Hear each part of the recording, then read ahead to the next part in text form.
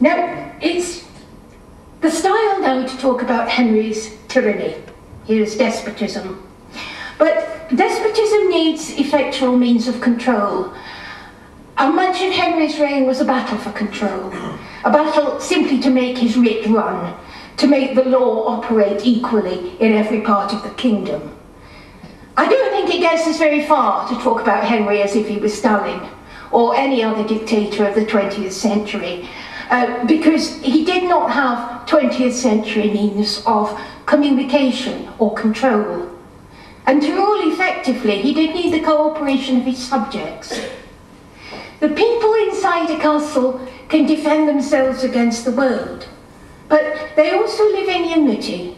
They have to help each other. Everyone's in it together. Or to put it another way, community of interest is the key to a successfully defended populace. Now, in the decade of the 1530s, Thomas Cromwell and his circle of thinkers, they're often known as the commonweal men, which meant they took as the object of their thought the general welfare.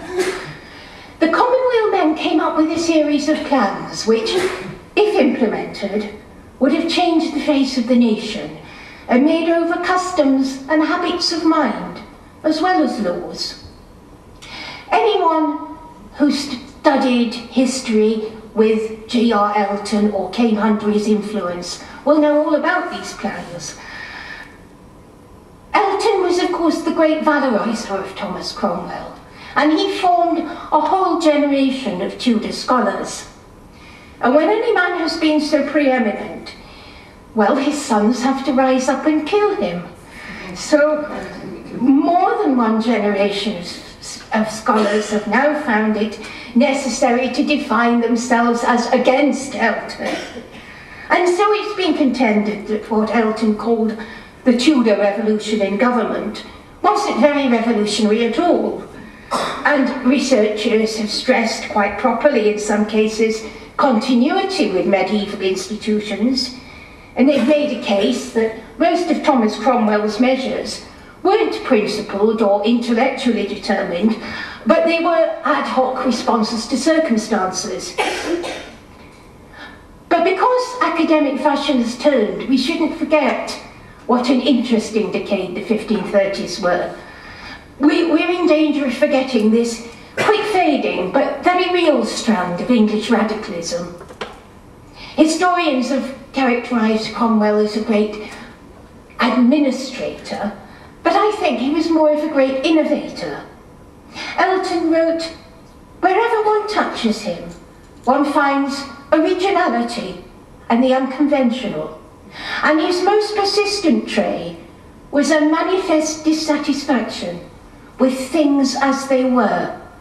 He remained all his life a questioner and a radical reformer." Now, by the time Henry was building his fortifications, Thomas Cromwell had been his counsellor for about 8 years. And it was he who'd cast the break with Rome into legislation, made it a practical reality.